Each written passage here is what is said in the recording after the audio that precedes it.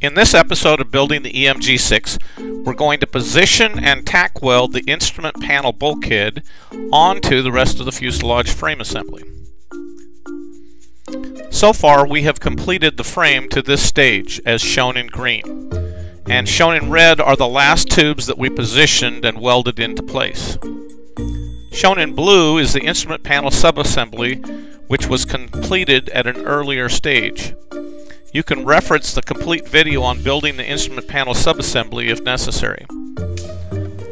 Once we have completed the subassembly, we will remove it from the fixture and prepare to install it on the aircraft. We're going to use a portion of the welding fixture to help position the instrument panel bulkhead. We will remove 5310-0703 from the rest of the welding fixture and position it between the lower section of the instrument panel subassembly. We'll attach a couple of blocks to one side and one on the other side as shown here. The lower tube should fit fairly snugly because of the contraction from the welding. Ensure that the tubes are centered on the wooden fixture and that the fixture is tight and snug up against the crossbar. Position the instrument panel subassembly onto the pilot's seat forward cross tube. Using a piece of masking tape, temporarily position the instrument panel subassembly approximately parallel with the diagonal tubes that run from the forward seat to the landing gear box. The next step is to center the instrument panel subassembly on the pilot's seat forward tube. Using an adjustable combination square will work well for this process. In addition to ensuring that the instrument panel is centered from left to right, we also need to ensure that the tubes are centered on the center line of the pilot's seat forward cross tube. Next, we will install a second piece of masking tape from the forward spar down to the cross tube on the instrument panel subassembly.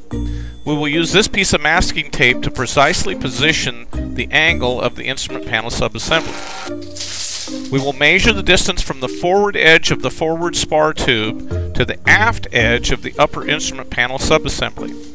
We can reference drawing 5340-0001 for positioning reference. We can see that the dimension should be 41.93 inches. Although we use a tape measure with decimal references in the shop, you can simply use a conversion chart and get close enough using a tape measure with fractional increments. If we look at the conversion chart, you can see that we're just slightly shy of 15/16 of an inch. That's pretty close to our 0.93 inch dimensional reference. Through trial and error, we will reposition the instrument panel using the masking tape until we get our final dimension within approximately 1/16 of an inch. We'll be able to make minor adjustments during the installation of the upper keel assembly. Next, we're going to tack weld one side of the instrument panel assembly to the pilot's seat forward cross tube.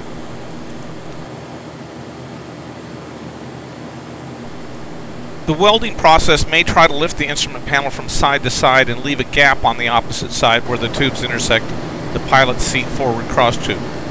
This can simply be resolved by installing a clamp to hold the instrument panel flush with the pilot's seat forward cross tube.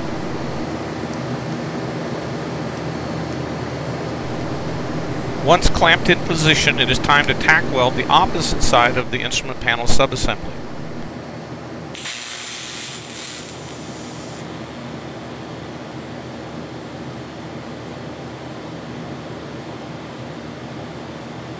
Once this is completed, we can go ahead and remove the clamp.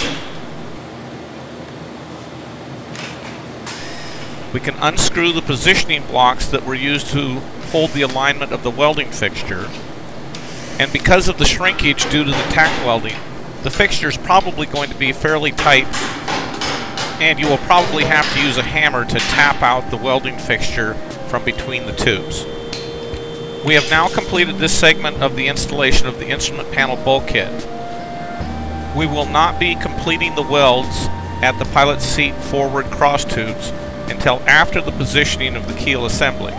And the keel assembly positioning will be the next video in these series. Once again, we've come to the end of another episode of Building the EMG-6.